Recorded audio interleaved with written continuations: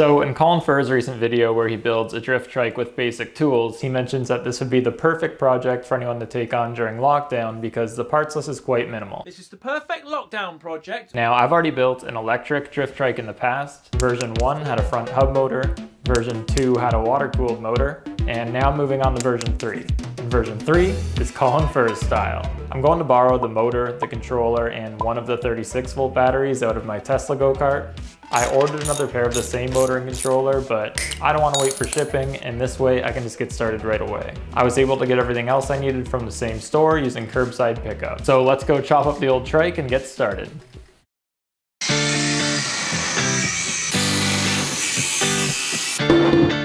Measurements, 35 centimeters, 21 centimeters.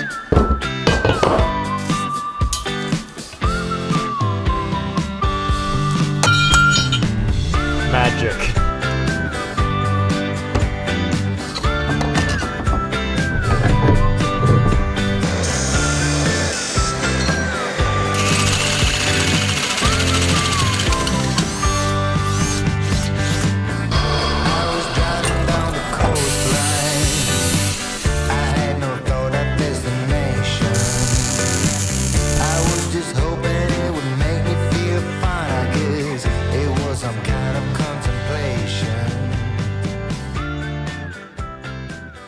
Alright, so I got the rear box piece all welded together, and I'll go over the plan. What I want to do is put the motor right here at the back, and then mount the controller right across from it, and then I'm going to put the batteries right in front. So what I'm going to do next is weld this piece of tubing to the rear box piece, get everything fastened where it needs to go, and then I'll cut this to length and weld to the BMX. So that's the plan. Sounds simple enough.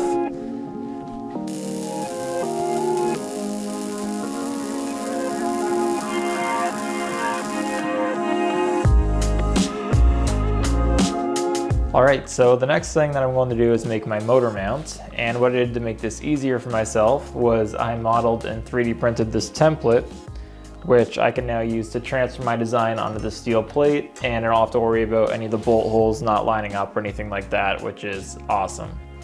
Yeah, just a nice little trick that I thought I'd share with you guys that can prevent you from wasting material and can also save you a lot of time.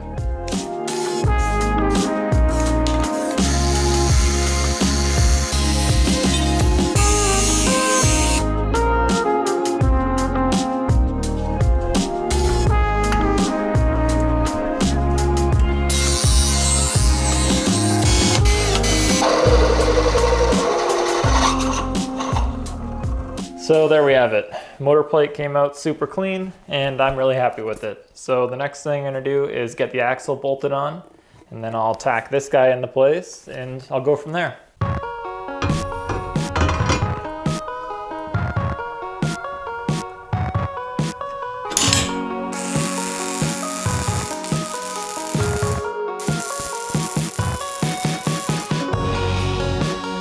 So I got the motor plate tacked into place, and I've made up these two mounts which are going to be used to house the battery. They just slide on like this, one on each side, and it's a nice clean way to mount the battery.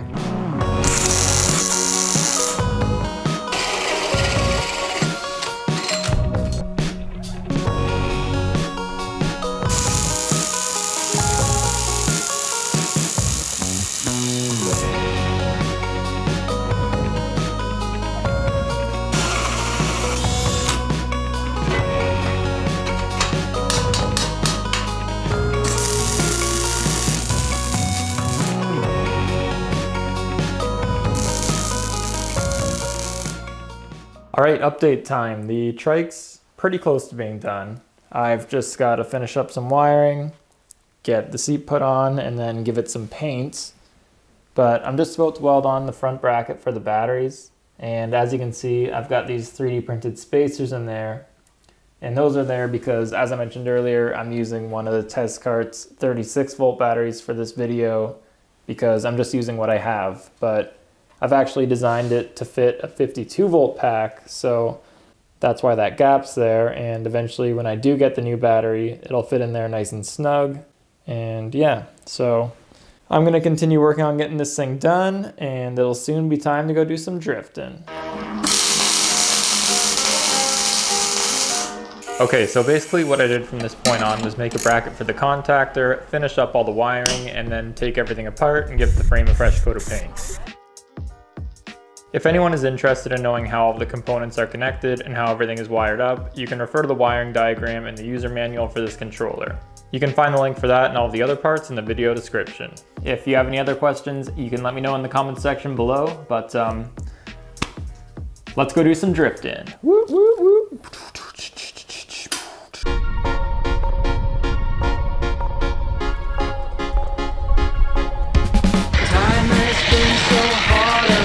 My friend, sun goes down, but we get back again.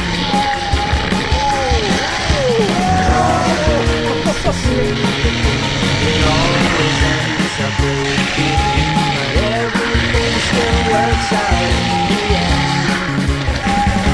No matter what they call it, no matter what they want it, they know there's no way they'll ever get it. Wind just blows, but we keep on standing. They'll call it whatever that we want it. Don't you know there's no way they will ever get it? Wind just blows, but we keep on standing, standing.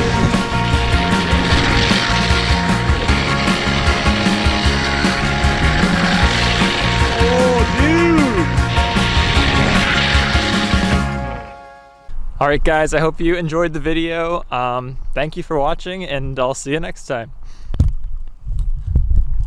Beauty sunset tonight.